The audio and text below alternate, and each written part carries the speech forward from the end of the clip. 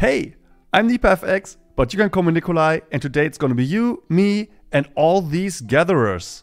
What are gatherers? How do they work? And why are they the biggest addition to Java streams ever? Check out the latest Inside Java newscast to get answers to those questions. In this video, we're just gonna implement a bunch of them, namely these. So let's get going. So what we have here is a list of letters as input. And then we occasionally need a predicate. And as a predicate, I'm using this thing, which casts the character to an int and then checks whether it's even. So that's an even letter. Doesn't make sense. Never mind, it works. And as a demo, we have like this little stream here that takes the letters, filters by even, turns it into a list, and then uses this handy combination of text blocks and string templates to create some output. Now let's run this. And what do we get? We get this, which is what I expected. Now let's start putting gatherers here as an intermediate operation. And we'll start with the gatherer that does nothing. Oops. So we'll start public static gatherer. Oh, we need a type parameter. And then with gatherers, you'll often have the first argument as the type argument is what comes in. The second one is the accumulator, the state, but we're not going to have any, we're not going to expose that publicly. So we're going to put a question mark there and then do nothing, changes nothing. So we have the same output type. And now we need an integrator. And this one has ATR. Sorry, but A is the state is going to be void. T and T here as parameters. And then it just does nothing. It takes the element and passes it downstream. So downstream push the element. There we go. Oh. Need to return true, so the stream can continue, and that's that.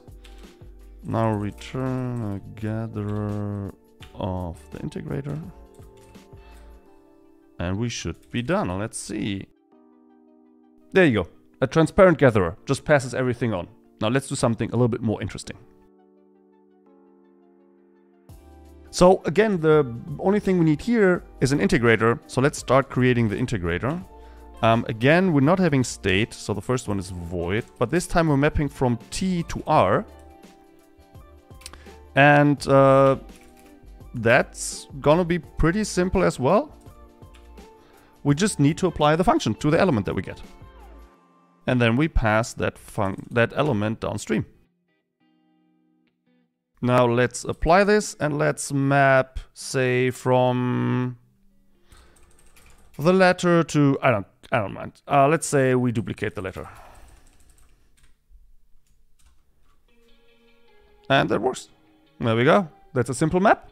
Another stateless function that we can easily implement is a filter. So let's re-implement filter as a gatherer. The filter does not change the type, so we only need the element type.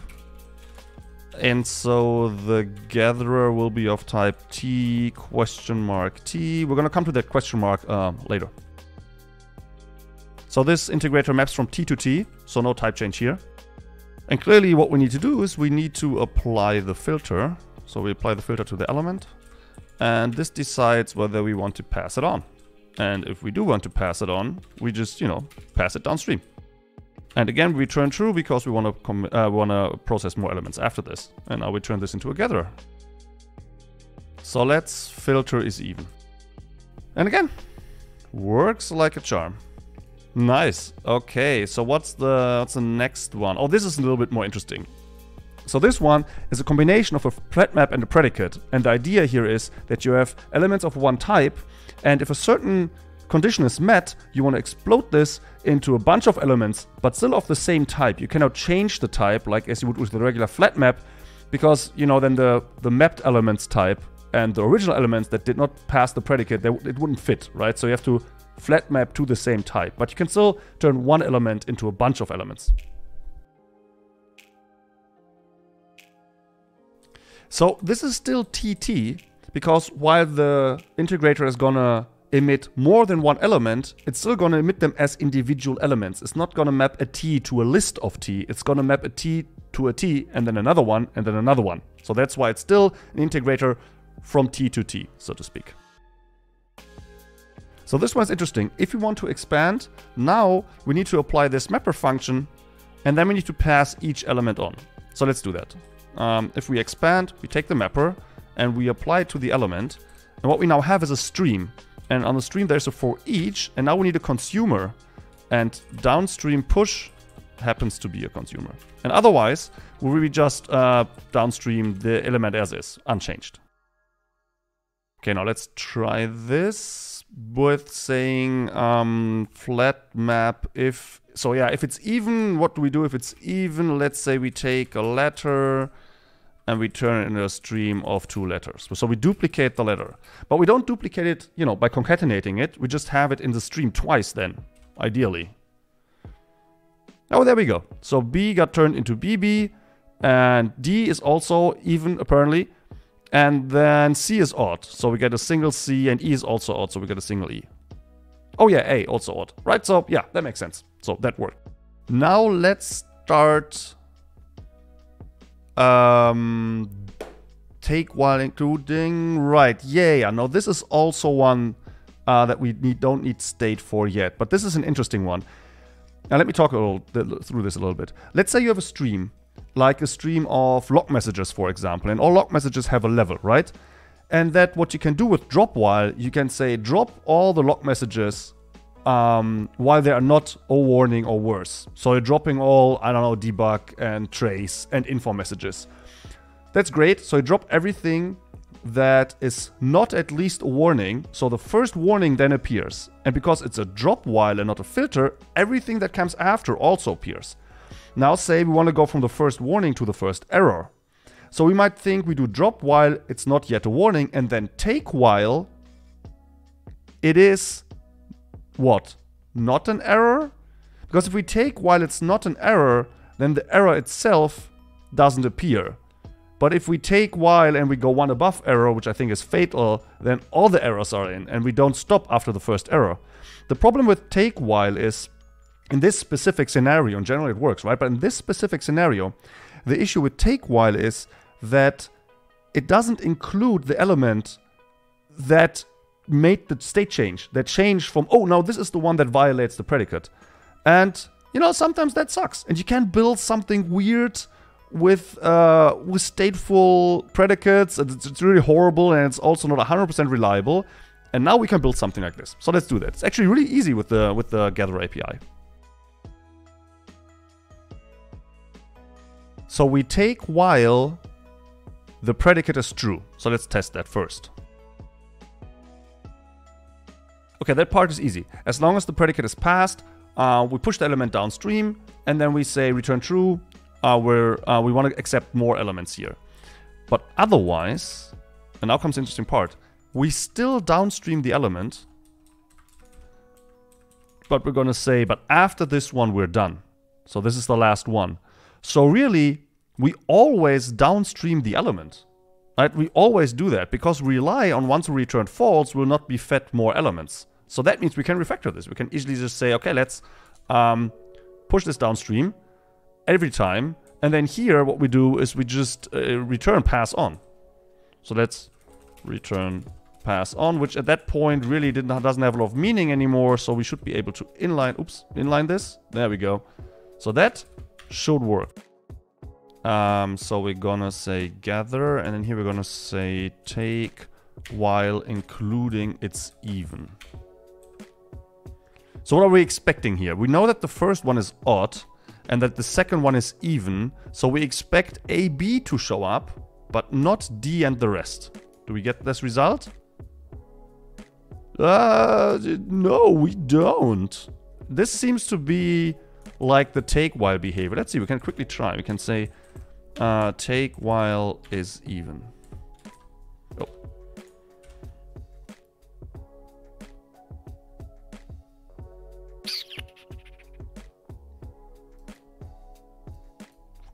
Welcome to live debugging. What is... Let's just make sure that we understand this correctly. A is odd. Okay. We take while... Oh, right. Yeah. No, yeah, see? It does work. We take while is even. A is not even, so that immediately gets dropped. We can say negate here. And then we should see... Now, we take while things are odd. which includes A but does not include B.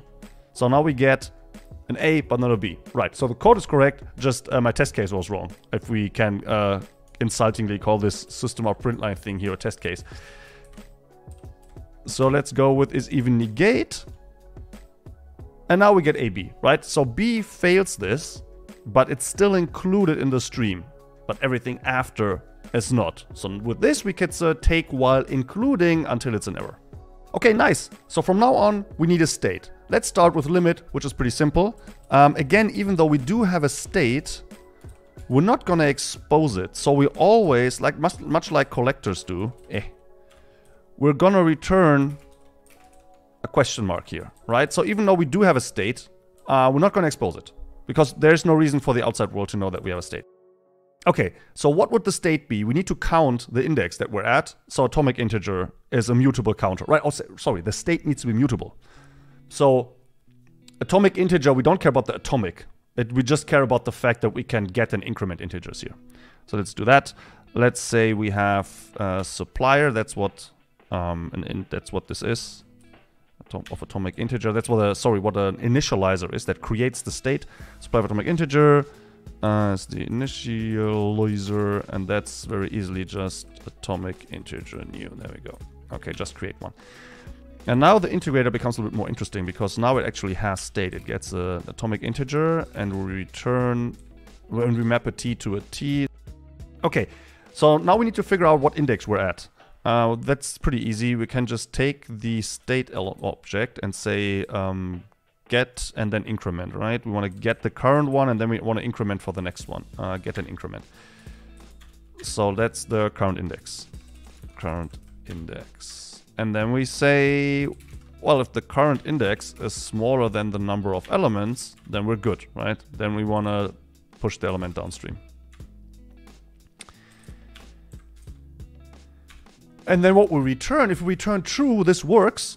But we get past every element. We're only gonna emit the correct elements, only the first ones, but we're still gonna get all of them if we say return true here, so we shouldn't, right? We should say, okay, we know that will be done, and so we should at some point return false. And we can actually say, we can return false here. We could do an else. That would work. We can say, okay, otherwise we return false. Well, return, right? That works. But then after the last element that was within the limit, we still get past the next element. And you know, that could be a costly operation. Maybe somebody needs to do a flat map, a costly flat map on the previous element to give us the next element. So that's also necessary. What we can do is we can just say, okay, return, because we know what the limit is, right? We know if the current index plus 1, that would be the next one, whether that is below the number of elements. And if it is, we're good. And if it isn't, that would mean it would not be accepted anyway. Okay, now we need to do off sequential, if I remember correctly. Yes. So let's talk about sequentiality. What I'm doing here with limit, that's very obvious, but also that's true for much of what comes later. The logic that I build will only work for sequential streams. If you parallelize them, everything's out the window. Things get much more complicated. You have to make sure that the operation works on individual portions of the stream, and then you have to combine state, and you can do this clearly for some of the operations at least, but we're not going to do that here. That just takes a lot more time and digging deeper. So for now, let's just assume everything is sequential, and that means for us here, we create gatherer of sequential, and then we pass the initializer, pass the initializer and the integrator. And we're done. And now let's try this. Let's say we want to limit this to 3. So now we're getting ABD, I hope. There we go. There's ABD. Nice. Increasing is a fun one. What we're doing here is we're getting comparators. We're getting a comparator, and we try to find we'll only emit elements that are larger than every element we've seen so far. So if your sequence of numbers that fluctuates, you will only get the high points. You will always get the numbers that like on this upward curve. I'm not sure whether I'm pointing the right direction. It doesn't matter. You'll see. The state that we'd use here, we need to figure out what's the largest element so far And then we can put that into an atomic reference. Once again, it's not about atomicity, it's just about having a mutable container for an object.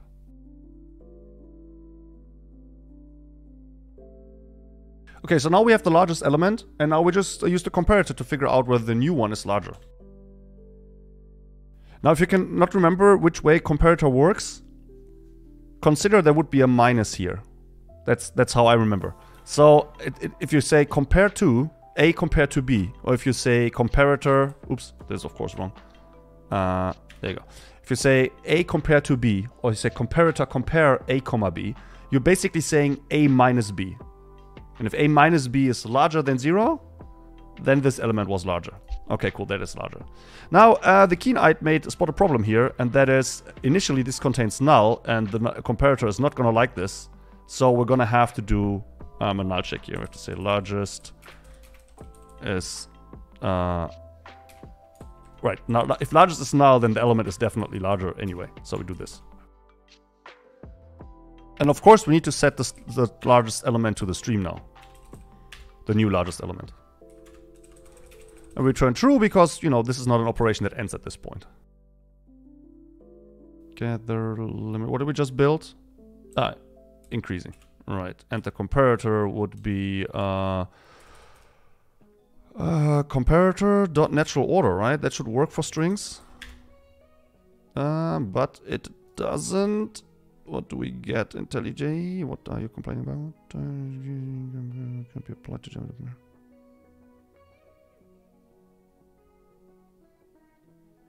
Do I have to put a string here?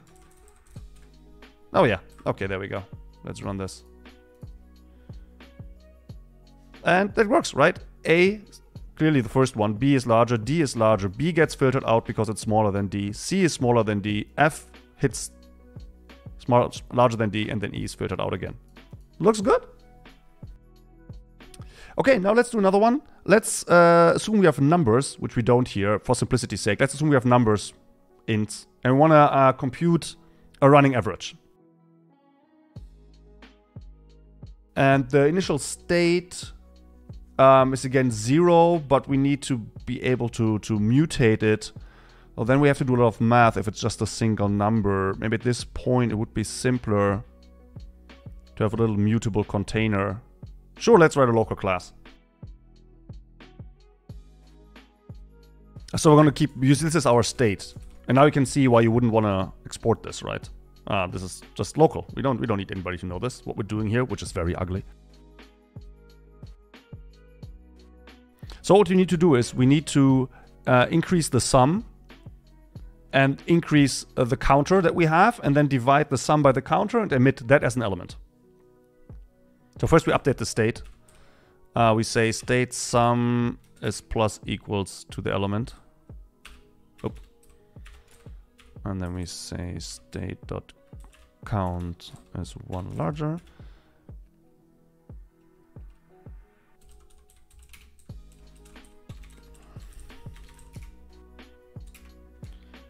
Now if we just do state sum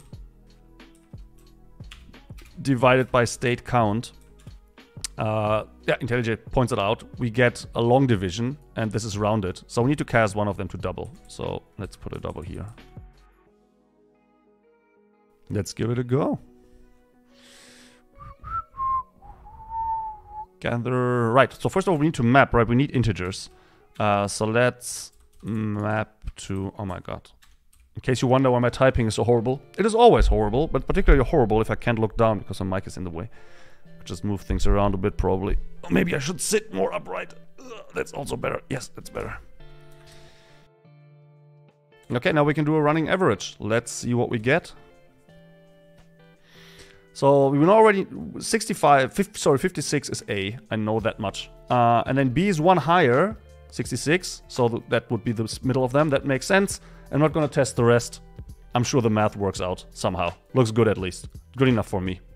Okay, sliding window. That's also a nice one. The idea here is that you say, I want to turn a stream of elements into a stream of groups, but this is not like the first 3 and then the next 3 and the next 3. We're going to do that next. Oh, you know what? Why not do that first? Let's start with fixed groups. That's a little bit more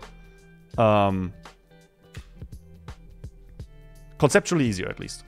Okay, so now we're going to turn a stream of elements into a stream of groups, so we say the first and the next and the next. And here another important thing comes in, and I'm going to let it fail first, so we see why it's important. Okay, let's start with writing the method out. As state, we're just going to use an array list. And the idea is that we put each element into the array list, and when we reach the right size, we're going to create an immutable copy, put that downstream, and clear the array list for the next computation, for the next collection.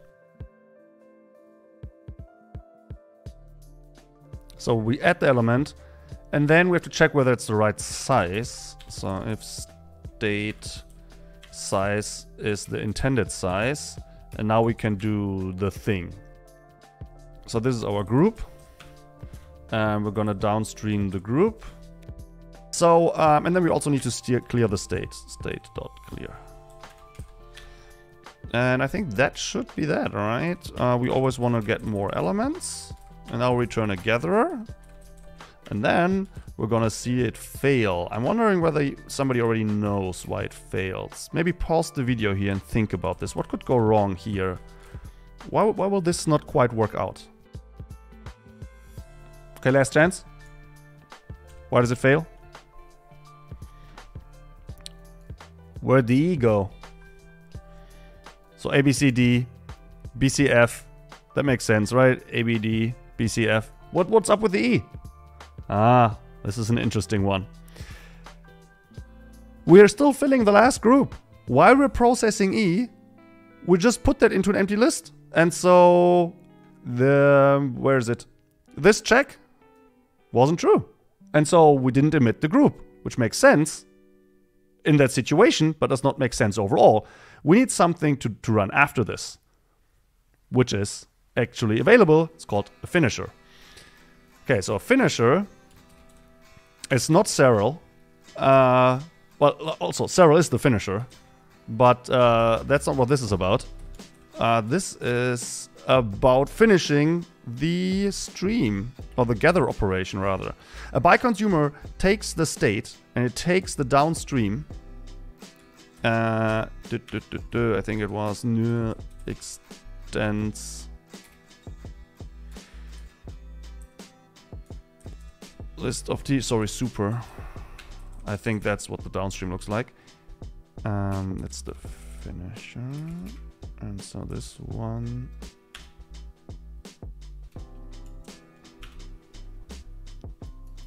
It's gonna be state and downstream. Right, and what we do here is we just repeat this operation. This method gets called. Let's just say. Let's just print the state. And now we need to put it here. Right, okay, so the times did line up. Let's repeat. We should see a spurious E here. Right. So the state we get called, the last state, the last array list that we put an E in, that's gonna arrive here. And now we're printing it, right? So we see the E. And yes, by the way, I'm aware of breakpoints. Don't tell me in the comments. Right, so what we just do now is we just repeat the copy here and we just push this downstream. So let's just do this. And now we get the last group being E. And this is crucial because there were a bunch of these operations that you could kind of build if you were like doing some fancy thing with like flat map operations or map operations. There were some options that you had to build some of these. But this is a big thing that was missing. The fact to somehow figure out, oh, I'm done now. I need to do this one extra step. That's really important. Okay, now let's do the sliding window. The sliding window is kind of similar, but it's different in the sense that we only want to see, let's say, we always see the current element and the last two elements, and that moves, right? So the list, it's not individual groups. Well, it is individual groups, but they're not distinct. Or disjunct, I think is the term for a set. What I'm trying to say, you probably know what I'm trying to say. If you have 1, 2, 3, 4, 5, and you do a sliding window, the first group would be 1, 2, 3, and the next one would be 2, 3, 4, and the next one would be 3, 4, 5, and so on and so forth. Okay, so I'm gonna copy all of this, and then we're gonna see where this gets us. Yeah.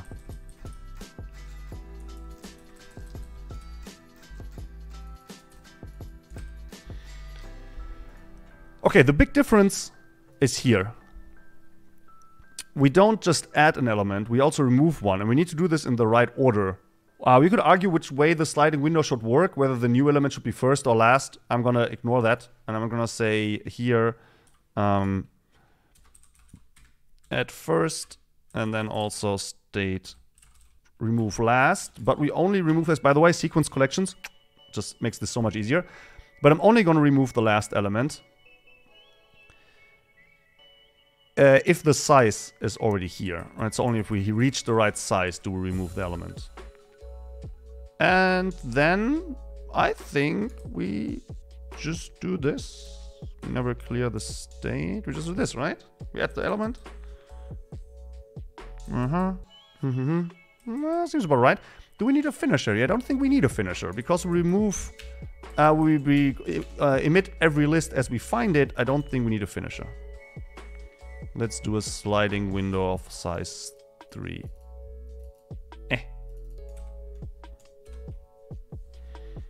Okay, so we get A, BA. Oh, right. Size is not an equals check, should be a larger check. I was confused by why are they only of size 2. But the reason for that is that... Where were we? Oh, we did quite a lot already. This needs to be a larger. Oh, no, wait, that's the wrong one. That needs to be a larger. Yikes. Oh, come on. Okay, there we go. So A, and then B is the newest one, and A is the one before, and then now D is the newest one, and BA is the ones before, and now we start to cycle, I mean, B staying of length 3. Good. Now, if you do not want to have these two here, you have to build things a little bit differently. You have to make, you cannot always push it downstream. You have to check whether we are of the right size. But if you do that, then you might end up with a stream of 2 elements and a sliding window of 3, which never emits a sliding window. So, you know, then you need a finisher. Depends on the logic that you want to build here. Let's find the next one. Oh yeah, let's sort. Now, this is a funny one. So it's funny because how would you sort? Right, you can't sort live. You can't receive an element and figure out where it goes into the completely sorted stream and then emit it at that position. That, like, the whole concept doesn't make sense, right?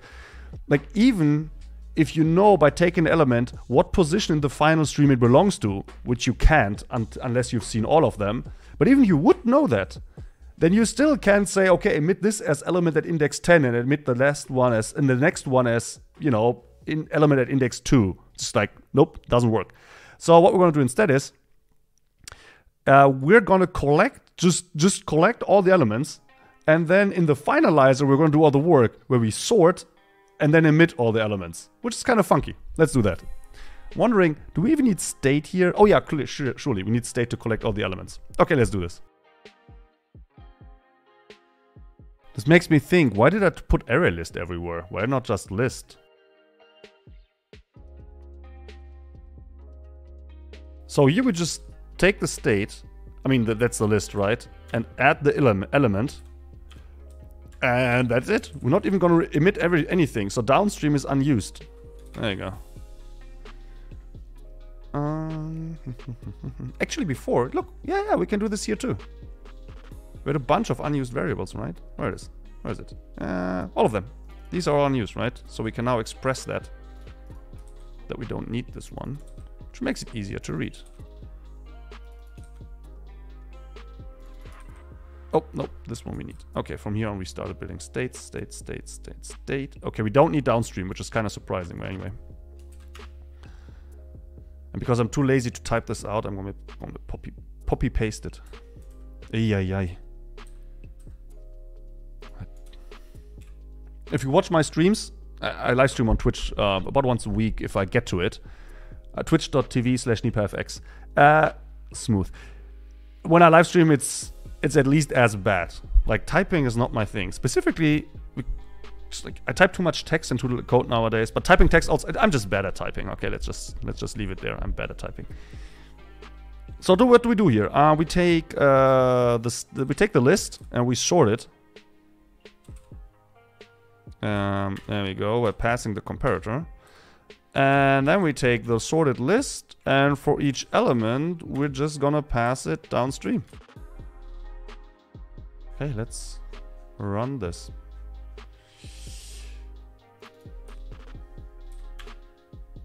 And we're just gonna take the string comparator, which was what? Comparator string natural order. Okay, run this. Drum roll. There we go. Yeah. Oh, I was shocked for a second because it starts like the other stream and it ends like almost ends like the other stream, but not quite. ABB CDF.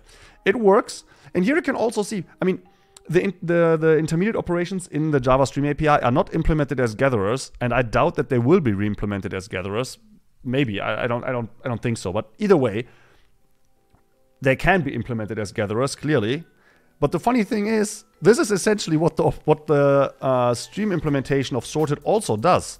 It just collects during the streaming all the state, and that's why it's such a large stateful operation, because it needs to collect all that state, and then at the end it can start running through the state to emit to the next stage.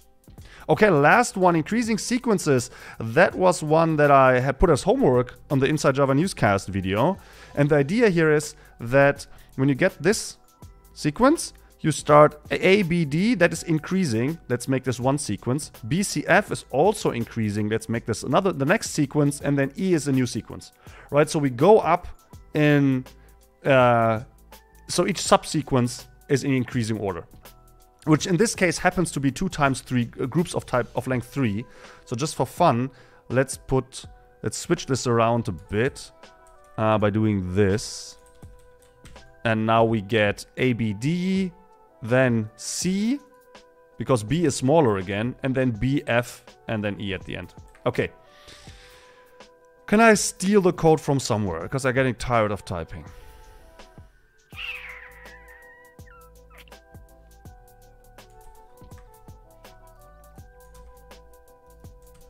Okay, let's modify increasing. Let's start with increasingSequences.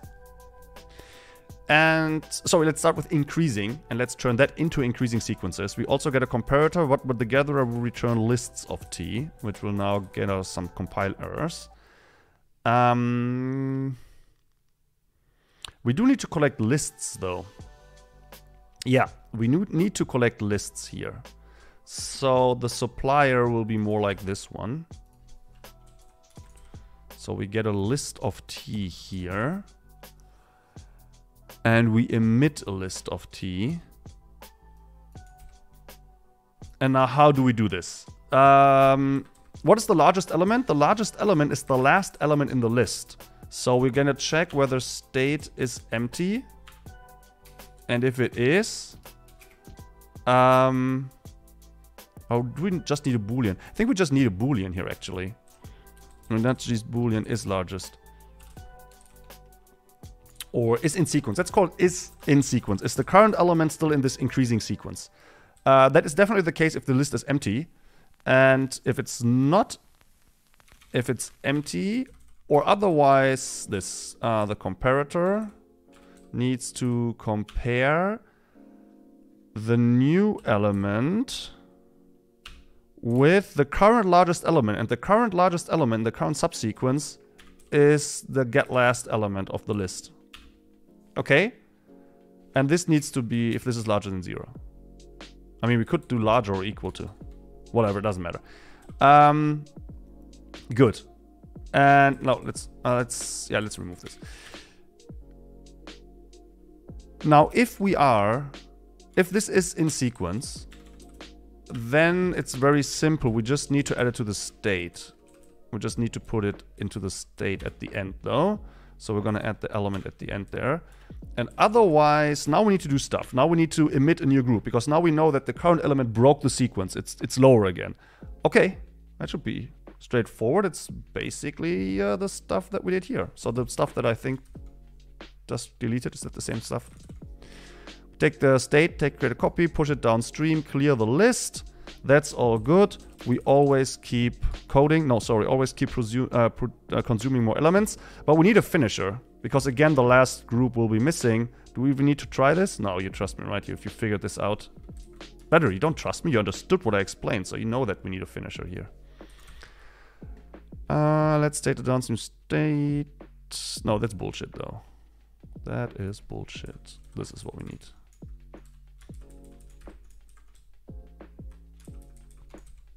Okay.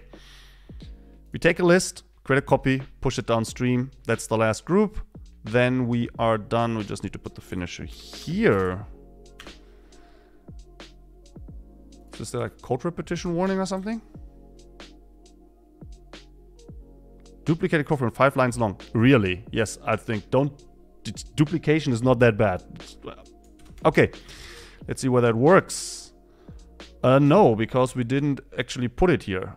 So let's say increasingSequences. Oh, beautiful. Except the C is missing. And the E too. So beautiful, but it didn't work quite. Okay, let's figure this out.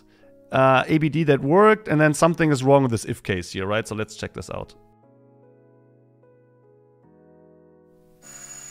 Oh, that was a doorbell. I'll be right back.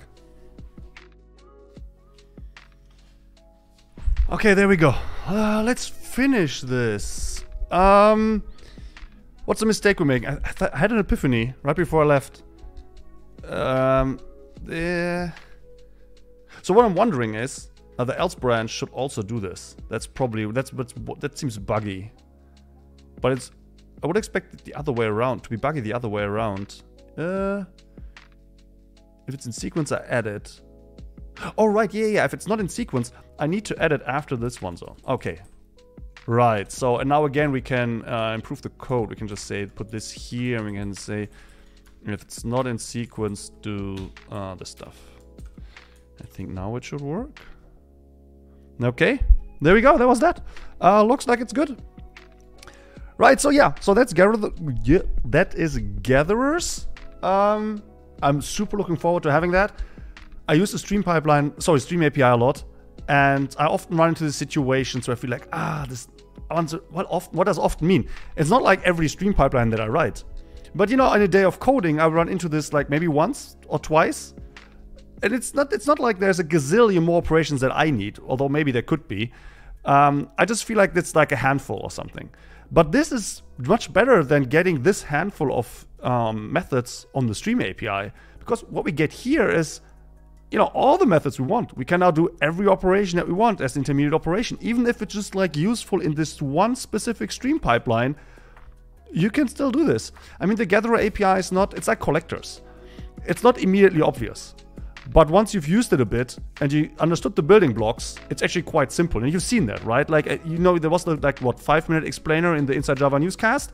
And now we've used it a bunch and I feel already at home with it. So yeah, that's pretty cool. Hope you give that a try. Leave a subscribe and do a thumbs up and follow the comments. You know, you do the YouTube stuff. I'll see you around. So long.